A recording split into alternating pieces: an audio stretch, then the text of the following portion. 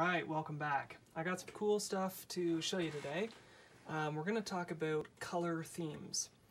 So you can see that in C64 OS, various user interface elements have colors. Cyan menu bar with a gray highlight, some disabled things in yellow, we have a border color, a background, we have a panel here, and these are different colors, and so on.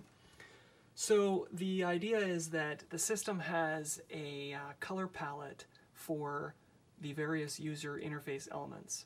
So in the palette there are 20 configurable user interface elements, and you get to choose the color that you want for each one of those elements. Now, the system, from almost the very beginning, the system has had a settings file that gets loaded by the booter to configure those colors. The settings file is human editable, so that I can, or anybody really, can open it in a text editor and make manual changes to the file, save the file, reboot, and boom, you get your new colors. However, I'd always intended for there to be a way within C64 OS to be able to manage those colors. So I've created that. It is a utility which I'm calling themes. So let's just go ahead and open that.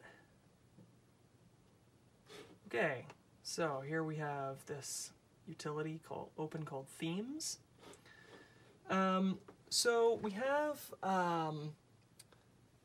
this bottom section here with some buttons and controls, and then we have this middle section here.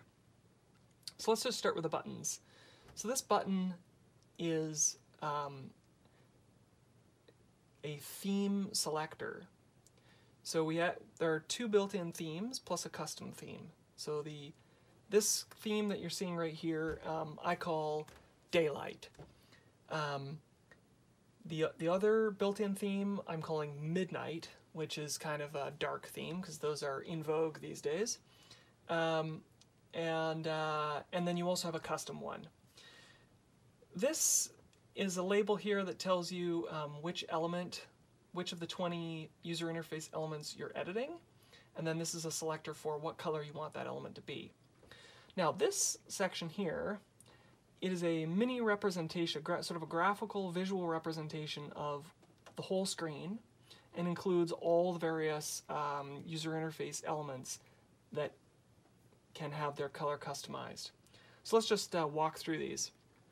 So this outer box here is representative of the screen's border, so there's the border. And when we click on it, okay, it was already selected, so border, and then it tells us light blue. I'm just going to walk through some of the other elements. So if we click anywhere on this sort of white backgroundy area, it says, okay, we've selected the background and it's white. Then we have, say, this thing here. So it says panel bar. Okay, so it's medium gray. Click here, have panel. Within the panel, we have this. It's a button. So that's kind of an ordinary button. Or we also have the default button. That's what would be triggered with, say, the return key in a form. We also have, say, the menu bar. So we can click the menu bar, we get cyan. Then you have the rolled over or selected menu item, dark gray. We have the scroll bars. So we'll click on, so scroll bars have a foreground and a background color. So foreground is these controls plus the nub, that's light blue. Click on the background, okay, that's black. We have tabs. So we have the tab that's in focus, this is purple. We have the non-focus tabs, say blue, and we have text. So let's say we have our ordinary text. This is a display text. This is set to dark gray. We also have bold, okay, black, or emphatic, which is it's kind of another form of bold. Could be used for a link in a web browser, for example. That's blue. Then we have selections. Okay, so selected text, but not just text, could be selections of any kind. Let's say we have light green. So just as an example of this light green, in the app launcher itself, when we select an alias, it highlights in light green. So it's getting this light green color from the fact that the theme has light green for selected. And when we drag selections, this selection box is light green. So what we're going to do here is we're going to cycle this theme, the selected theme button. Okay, so midnight. Isn't that cool? Now, the only weird thing about this is a limitation of the VIC too, is that in order to show a black background within this window, I actually have to set the VIC's background color to black, and that does actually cause black to appear in the rest of the app. But that's the only one. So let's just go to custom for a second here, so we can see that I've modified some of these colors.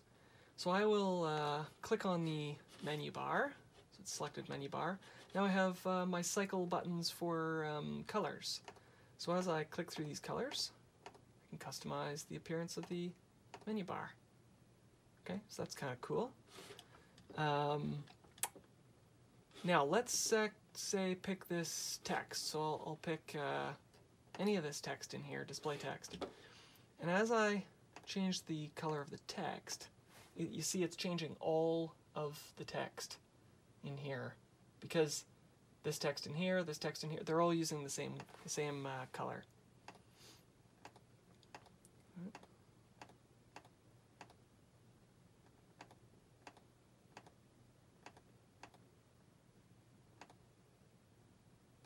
Yeah, dark gray, I think I had it too. So let's say tabs. Click on this shown tab. We want it to be, what do we want? The focus tab to be,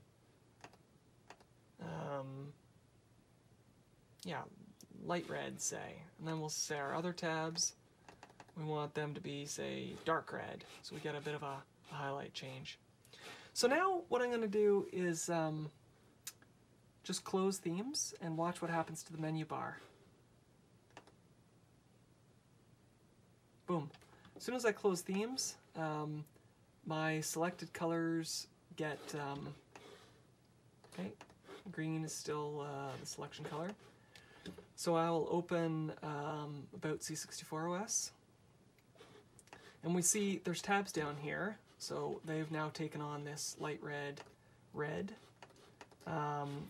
This is the bold color, showing us, this is showing us where in memory the kernel modules are installed. So let's open themes again. And this time we'll go back to the daylight theme. So now the custom theme has still got its settings there, but we'll just flick over to the daylight's theme. Save this. Okay, now all of a sudden we're back to these menus, and when we open About C64 OS, there you go. Now we've got you know, these tabs take those colors, and the bold is now in black. So now for a radical change, let's go to themes, and we'll switch the theme to midnight. Okay, very cool. Close that. There you go. And now we're in our midnight color scheme. So let us open About C64 OS now. Okay.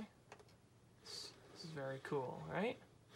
Selections are changed colors, red. Okay. So selections are red in this theme.